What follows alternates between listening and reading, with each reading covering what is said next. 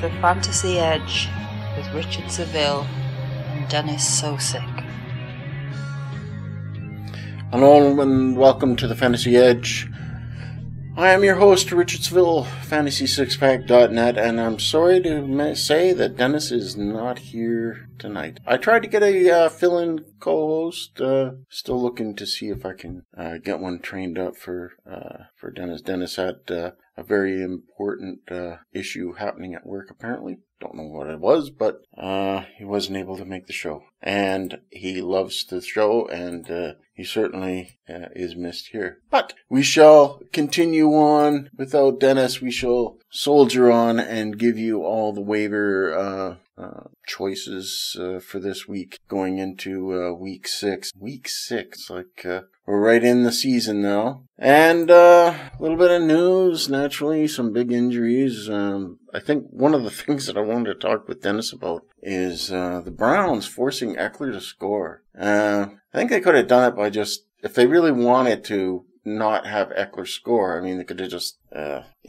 knelt down. I mean, it would have been just as easy for Justin Herbert to kneel down, but I don't know. For some reason, they gave the ball to Eckler, and the Browns dragged him in for the touchdown, so they could have a chance to catch up or even take the lead, which was quite a possibility. Smart play on their part.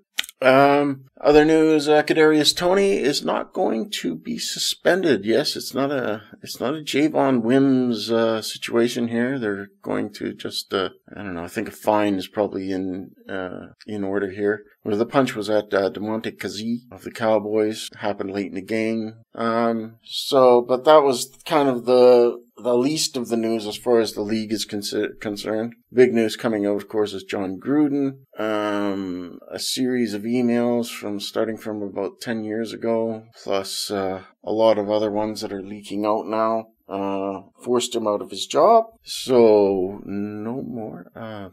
Kind of puts the Raiders in a bit of turmoil. Not sure how that's going to all work out for fantasy, but certainly not good news if you kind of like everything level and quiet, but things are a bit noisy in Las Vegas right now. We'll see how it works out as the week goes on. The Giants. Daniel Jones, concussion. Saquon Barkley, ankle. I think everyone saw that replay where Saquon Barkley got rolled on. I tell you something, Saquon Barkley just, I don't know, he doesn't even have to find a way to get injured. Injuries tend to find him. And that was a case in point on Sunday. Kenny Golladay is banged up too. He's got a knee problem. Apparently not too serious, so he should only miss a game, 2 or 3 games, apparently. So that's not too bad. And what with Kadarius Toney not getting suspension, he's definitely a rookie to fire up. And if you've got him on your fantasy team, if you've scooped him already, you've made a great move.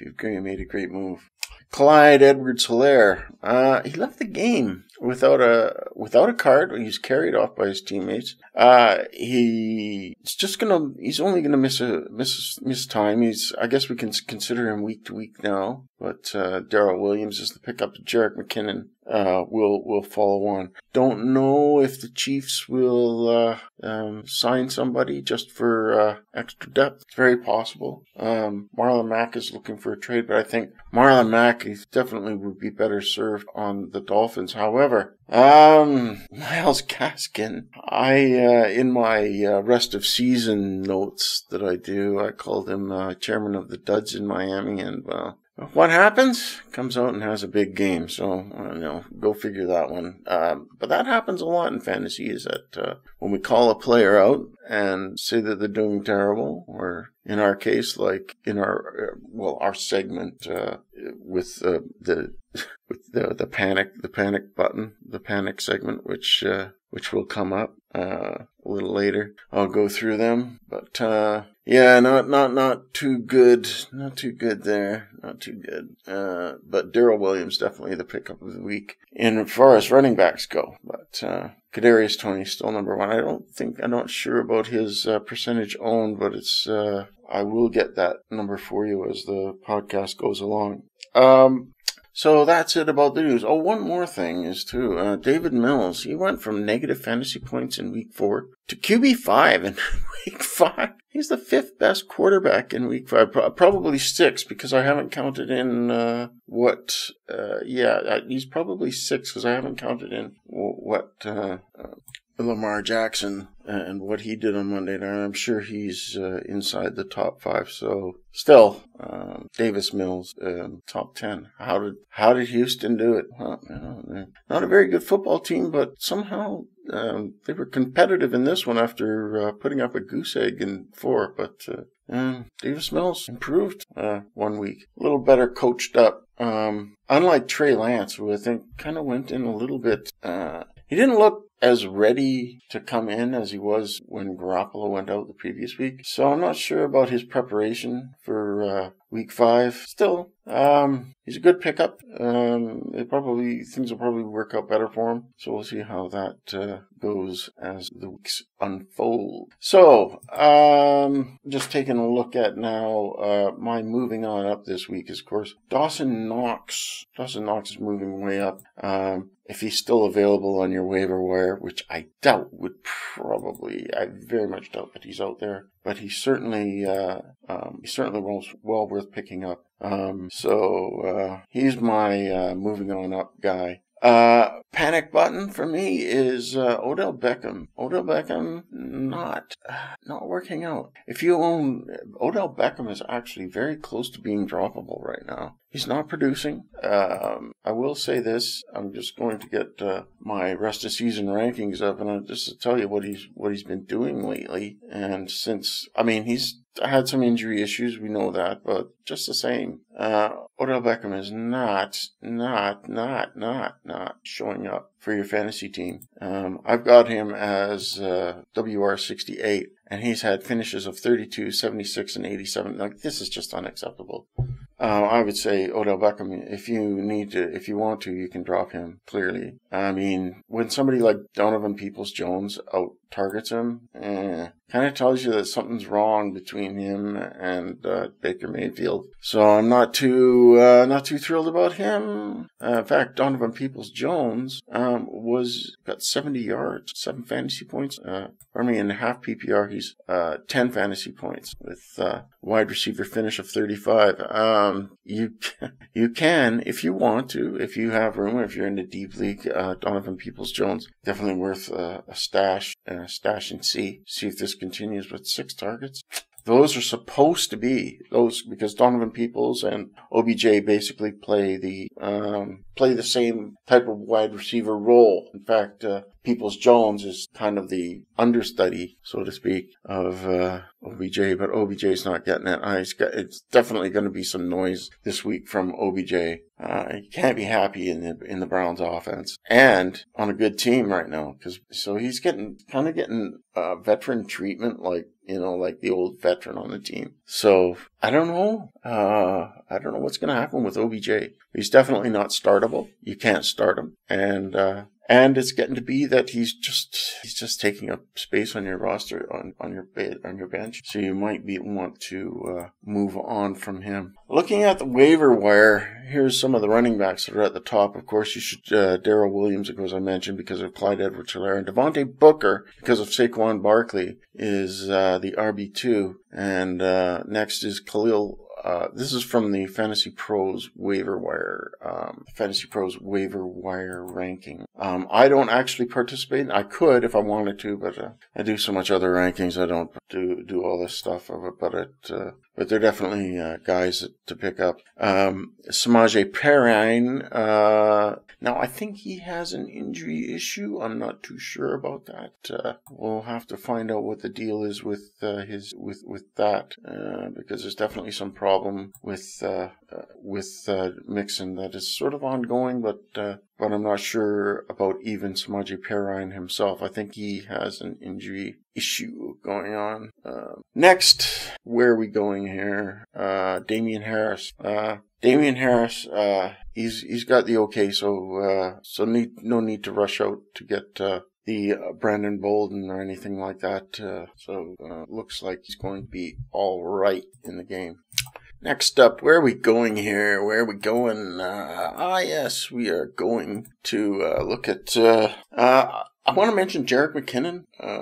I'm sure he's going to be involved, but it's kind of a case of if anything happens to Darrell Williams, Jerick McKinnon is next up, and I'm just going to quickly check who the next back is. I mean, they're going to have to either they get somebody or the next running back. I'm not too sure on the depth chart here, but we shall see. Just let me check. It's Elijah McGuire. If the name sounds familiar, he's been around in the league for a while, so he's probably the next guy back. So, but I wouldn't be surprised if the Chiefs just sign an extra guy. So you can check that out. Wide receivers on the waiver wire, of course, Kadarius Toney, Rondale Moore of the Arizona Cardinals. He had a good day last week. Hunter Renfrow, also a choice. Let's going to take a look at Hunter Renfro's 49% owned, so I don't know why the experts will put him on. And then they've got Rashad Bateman of Baltimore, who didn't do anything this week. I mean, on Monday night. So I don't know. They got the experts have him at they're probably way behind. Amon-Ra St. Brown of Detroit with Quintus Cephas out. He'll be a pickup that you may want to get. Only 3.7%. Kind of a deep sleeper. Mecole Hardman, 42.7% owned. Yeah, he's a possibility. Always Kansas City. There's a real problem with Kansas City right now, though. The offense is doing well, but the defense just cannot stop anybody. And it's making a big difference in the fantasy sphere with the problems in Kansas City, because you don't know what's going to happen for what they're going to do to adjust, because there's going to have to be some adjustments going on, and whether that affects the offense. I mean, it's on the defense, but the offense definitely has to keep the ball more away from the offenses, because the defenses aren't doing it. So this might be Darrell Williams might be even a better pickup than you think, because the Chiefs definitely need to get a ball control offense until they get their defensive problems sorted out. Jamison Crowder of the Jets is number 7 on the list. Marquez Callaway, and both of those players are in the 30% range. Tua Hilton on IR. They got a WRNI. And Van Jefferson. I can't believe Josh Gordon is on this list, but please, I mean, if you believe in good luck charms, then take Josh Gordon. I mean, I know he's been taken in our league, our F6P league, but I just consider him a good luck charm. No need to get him. Looking at some of the tight ends, the top tight end is Hunter Henry, who, of course, on the Patriots, you're going to get good production with tight ends, generally speaking, especially with Mac Jones trying to settle in. And tight ends are good for young quarterbacks to help them settle into their rhythms, and they're easy checkdowns too. So generally medium range. So Hunter Henry, a great pickup. He got 6 receptions on 8 targets, 75 yards, and a scored. So that was against Houston. Of course, again, that is Houston, at Houston. Next up is Dallas. So Hunter Henry, definitely a guy that's going to be at the top of the waiver wire this week. Dan Arnold, I'm not so keen on Dan Arnold, I know that he's getting a lot of attention, but I don't know why. But to me, Dan Arnold is not. I mean, he's really not I don't know. He's not put it this way. He doesn't excite me, this player, Dan Arnold. I know that he's getting the attention, but I have Dan Arnold as tight end 25 in the rest of season rankings, and I know he got 8 targets, but Jacksonville is just not a great offense for Dan Arnold. Now I just finished saying that tight ends are good for young quarterbacks like Trevor Lawrence. So there is that, and I get that, and I'm not contradicting myself, but it's still I'm just not too excited with Dan Arnold as I would be with other tight ends, but he's definitely rosterable. But I would say more of a stash for a guy to have for, bye week, Phil. Really. That's about the best I could say for him. So. And by the way, week 6, 4 teams on the bye, of course. As with every London game, you can always, whichever teams are playing in London, you always know that the next week they're off. So the Jets and Falcons are off, of course. And San Francisco 49ers and the New Orleans Saints are off as well. So you know that, and the London game is Miami and Jacksonville. So you'll know that the Dolphins, for week 7, the Dolphins and the Jaguars will be off that week. Because any teams that play in London are always off the next week. What else we got going here? Drop. Yeah, I've already mentioned Odell Beckham, but I guess I should mention another guy that's a droppable commodity. And I'm gonna say that I think you can safely drop. I mean, as far as as a player that you don't think you would drop, but is very droppable, is I think you can drop